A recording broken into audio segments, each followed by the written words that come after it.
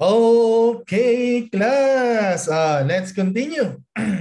This time, the non-financial assets. Okay, number 33, inventories. An entity reported inventories of 5,400,000 in its statement of financial position.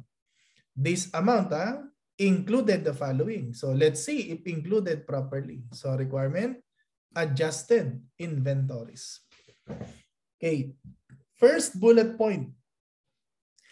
Equipment held for sale in accordance with PFRS 5. That should be reported separately. So, separate from inventories. So, minus. Erroneously included. So, minus 52,000. Okay, so to be considered as inventories, dapat held for sale in the ordinary course of business.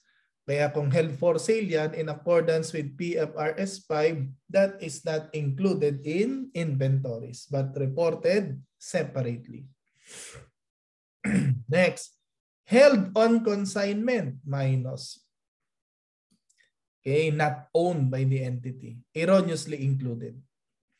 Goods out on consignment, no adjustment, included properly. Goods in transit to customers, so sales transaction. Shipped FOB seller. Again, ano nga itong FOB seller? That is FOB shipping point. Eh di kung FOB shipping point yan, sold already. Erroneously included, minus. Sold already yan while in transit. Goods in transit to customers, shipped FOB buyer. So kung FOB seller ay shipping point, FOB buyer is FOB destination. Still unsold while in transit.